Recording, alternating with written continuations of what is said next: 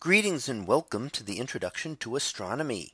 One of the things that I like to do in each of my introductory astronomy classes is to begin the class with the astronomy picture of the day from the NASA website, that is apod.nasa.gov/apod. And today's picture for June the 13th of 2021. Well, it is titled "A Supercell Thunderstorm over Texas." So what do we see here? Well, this is going to be a video clip that we will look at, and it will show the development and end of a supercell thunderstorm. So a much larger type of thunderstorm that we get. And these are the ones that you're used to seeing that will cause tornadoes. So when you see a tornado warning and watch, that's often because of cells like this that are developing. We'll also get hail and things that are associated with this, and extremely heavy rain. So we'll get to see this, and let's go ahead and play the video to start. And as you watch it, what you'll get to see is the material starting to swirl around, and you'll note that it swirls around the area where it has been developing. And as you'll note, you'll also see some lightning up towards the top as the storm develops, and watching down towards the bottom, you'll even see material being picked up off the ground as dust begins to swirl around, being picked up by the very strong winds that develop within the storm.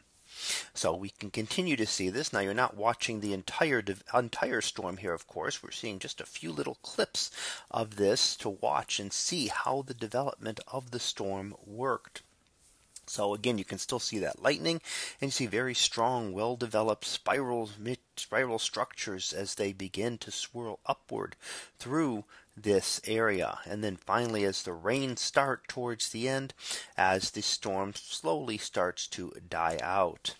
Now, storms like this are of course quite common on Earth, as we do get them on a regular basis each year, and in fact quite common in what is called Tornado Alley of the United States.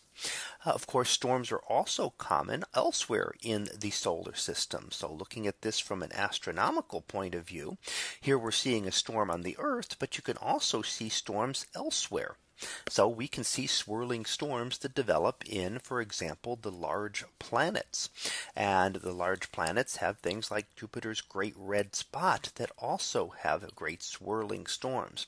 Not the exact same structure that we see here, but it is interesting to know how much of the things that we see here, like the swirling storms and lightning, are also present on other planets. In fact, Mars also has great dust storms that can engulf the entire planet, much more than any dust storm here on Earth.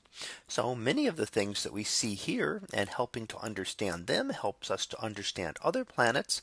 And at the same point, being able to understand other planets can help us to better understand the weather conditions and properties here on Earth.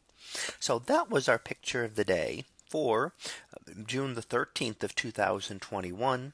It was titled "A Supercell Thunderstorm over Texas."